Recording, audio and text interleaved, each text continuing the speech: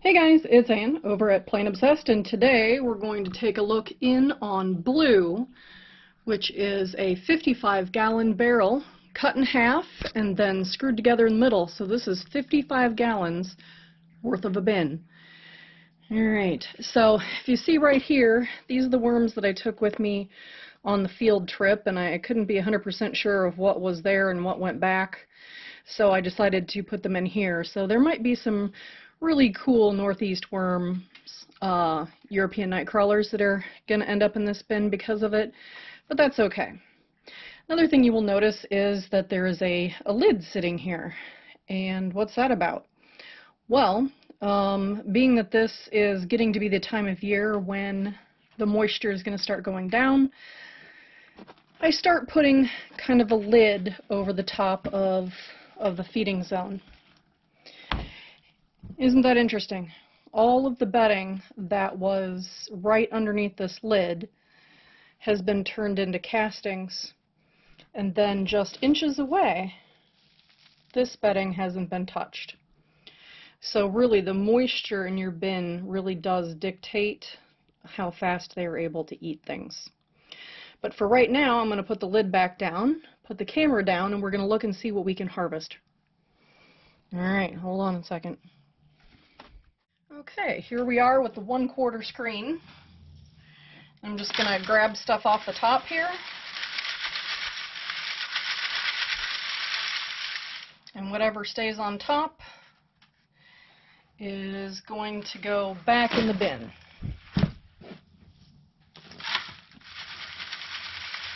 So you've got some of the crunchy bits that I can tear up, and then of course there's going to be things like squash seeds that are going to stay.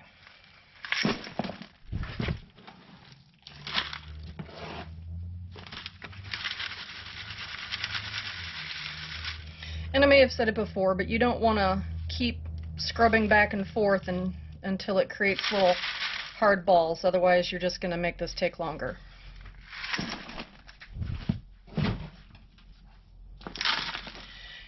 If it's too wet, it's just better if you quit while you're ahead. So I'm probably getting about a 50% recovery on this, and that's pretty normal. I consider it to be acceptable. Now with the 1/4 inch screen, I will be getting tiny worms and cocoons that fall through. And as of right now, I've just been letting this part that goes underneath dry out a little bit more, and then I will put it through the 8th or the 12th screen.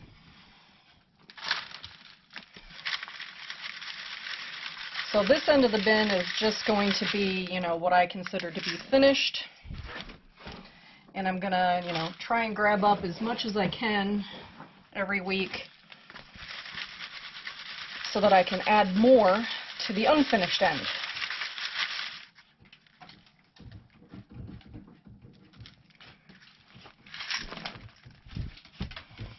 Move this down here just a little.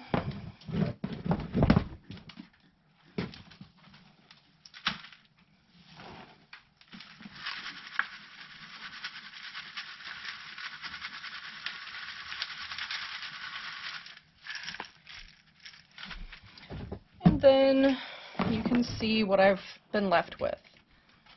And this on its own is just fine if you weren't trying to capture the little baby worms, which I am.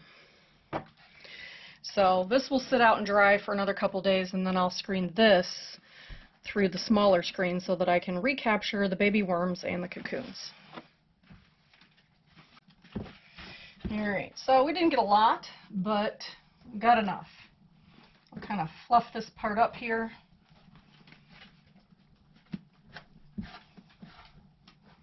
Move it down to the other end, which is what we've been doing. Moving the finished stuff farther to the end, and then moving the bubble for the incomplete in the middle here.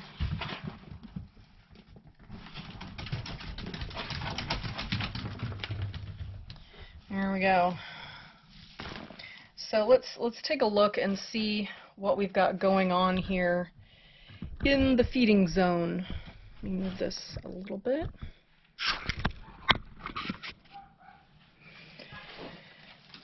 Alright.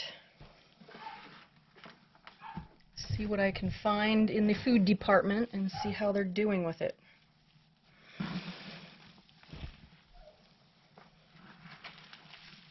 Oh, here we go.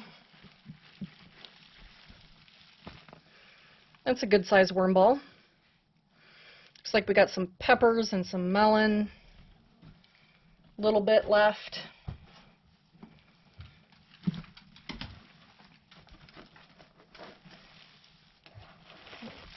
Oh, wait.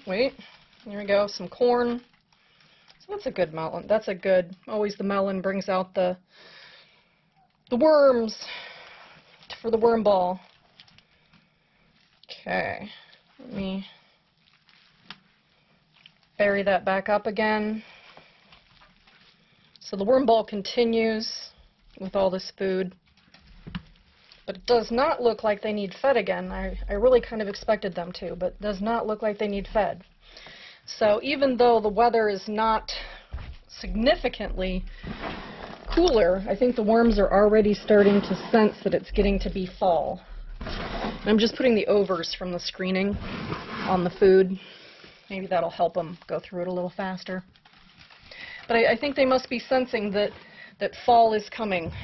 Because they are slowing down.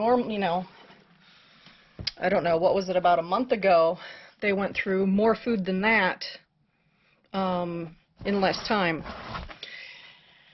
So we might start seeing the worms not really going dormant, but they certainly do slow down. All right, let's see what's underneath the lid over here.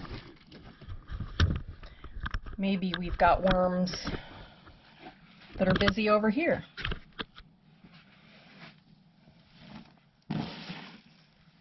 So this is partially completed over here. Still got, a good amount of bedding. Really nice moisture. This is a good moisture, as far as I'm concerned. By the time they get done with this, then it will be capable of being sifted. But this is in no way like an uncomfortable moisture for these worms, which they are a mix of the red wigglers, the blue worms, and the European nightcrawlers.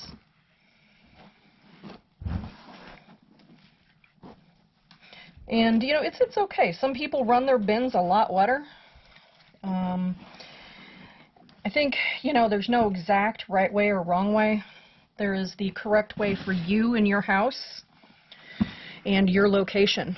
So I'm not going to be one of those people that says, oh, you absolutely have to do it my way or the highway. What I am going to say is that in my bin, in my basement, this is how I do it.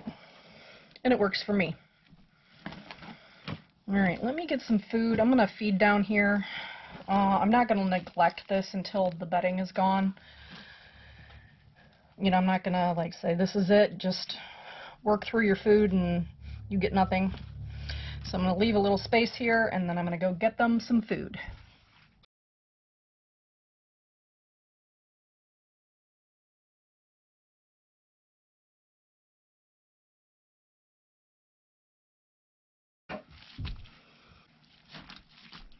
Alright, another donation from Cece. And this time I'm wearing gloves because this is horrible. It's been sitting in the bucket for like a week and a half. Believe it or not, the bananas and the strawberries make it smell okay. But I don't want that on my hands.